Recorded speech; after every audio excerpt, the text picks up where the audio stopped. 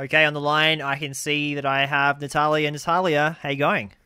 Hi, good. How are you, Ryan? Oh, very excited to chat to you. Disappointed, though, that I'm chatting to you so early. I didn't think you'd be gone so quickly. I didn't either. Let me just take you to that tribal council. Obviously, last night, blindsided immensely. I don't even think you took your bag. When you see Alex stand up and start talking to Elizabeth, what's running through your mind? Honestly, it was kind of validation that I was going home at that time.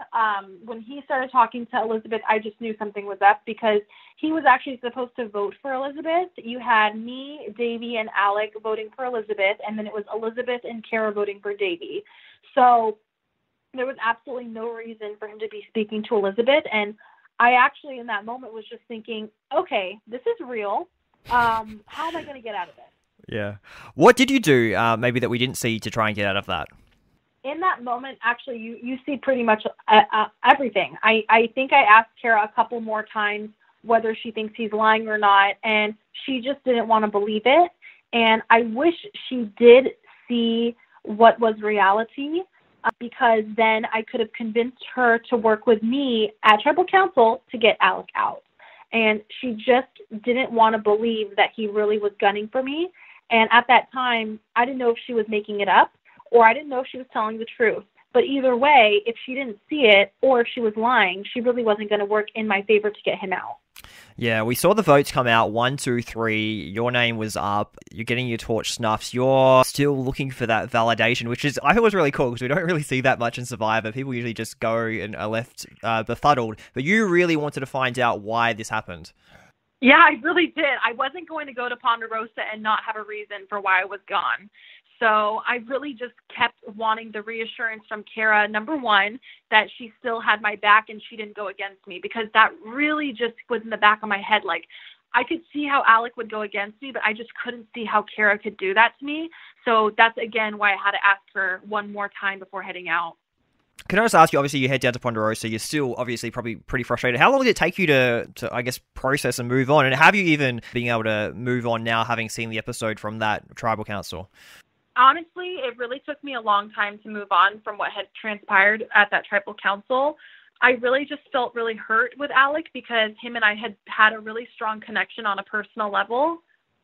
I did consider him one of my friends on the island. We never talked about the game, so I definitely should have seen it as a sign. But going in with the numbers, I thought for sure he would go with me and Kara and get one of the two Davids out.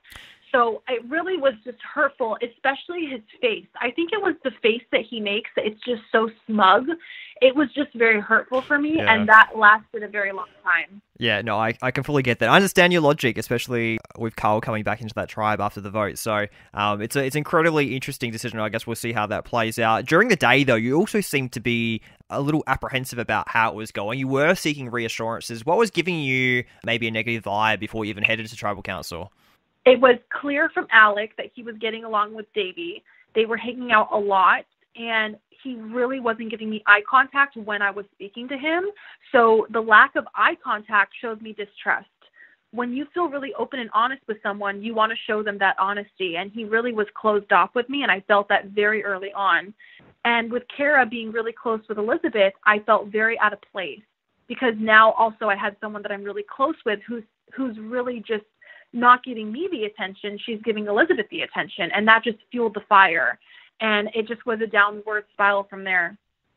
Pre that swap, it seemed like you were in a pretty good position. Obviously, you had Cara, you had Angelina as well. The three girls, you guys seemed to be in a power position. Was that accurate in your mind, or do you feel like you were in a comfortable position before the swap?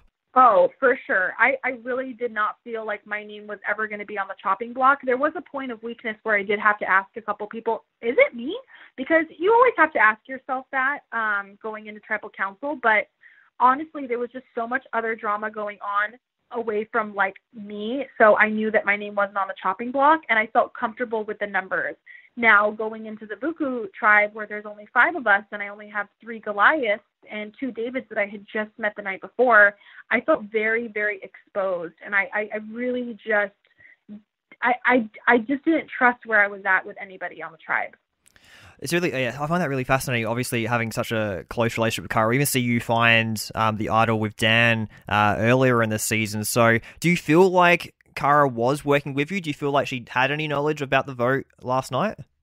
I really do believe she was working with me, and I did get a lot of reassurance with her in the Vuku tribe, but I did come to her and tell her how I had doubts about Alec, and maybe she just thought it was just added paranoia, but she just didn't see it, and she didn't want to really, acknowledge those feelings. She kind of just told me that, no, he's on our side, but to me, it was just so evident. I wish that she just said, really, you feel this way? Yeah. Okay, what do you want to do about it? But instead she was like, no. She wanted to just believe the best situation where I was constantly seeing the worst situation. You mentioned previously just about the disagreements that were happening back at the Goliath camp. I think one of the disagreements we saw possibly with you was with Natalie. Can you describe what your relationship was like with Natalie out there?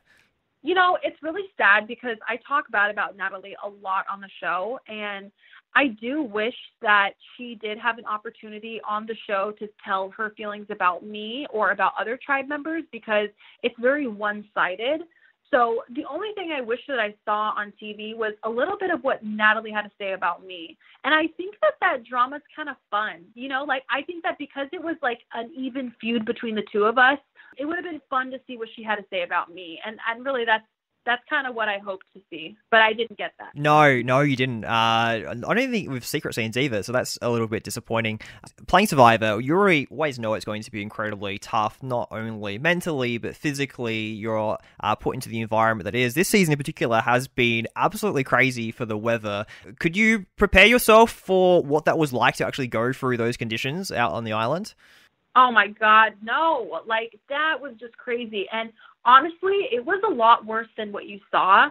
That night where I was shivering, I think that I was shivering almost every night. But, you don't really see that. And that's why we really had these strong connections with all of us, is because we really needed each other for that comfort and that warmth. And that's something you can't prepare for, because you really need the people on your tribe to help you feel sane in those moments of weakness and those moments where you just want to quit. There's other people on the tribe who are feeling the same way, and you have to uplift each other. And you can't prepare for that, because you have to use other people to get you further in the game.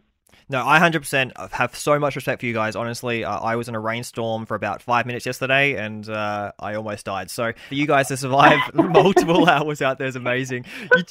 You talk about building those relationships. Who were the people that you felt like you had the strongest connections with in this game?